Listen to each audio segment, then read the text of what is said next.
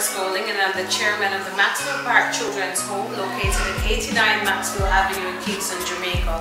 We have 100 children in our home, 100 boards of the state in our facility from the ages 0 to 18, and some stay with us after because there's nowhere else for them to go.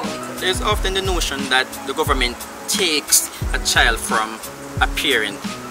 I really and truly don't see it as that, because it's not that when the government put the child in a state care or a home, the child is not barred from seeing the parent, or the parent is not barred from seeing the child, vice versa.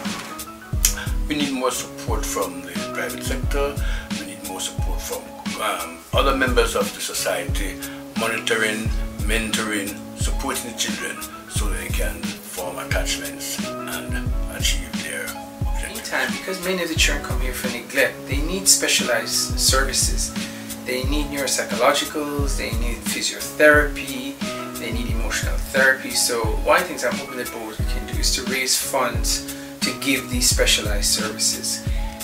And I believe the resources that are identified by the board, if those resources are provided, financial and other resources, within a very short period of time, the transformation effects are going to be really very evident. The #1 home in the world, and we ask you to join us. It's not going to be easy, but if you have a heart, you have a soul, you have purpose, and you want to contribute to the development, then I am the person to call. My board of directors are ready to work with you, the entire staff is ready to work with you, and the children are ready to receive your love. We will tell you what we need if you want to volunteer.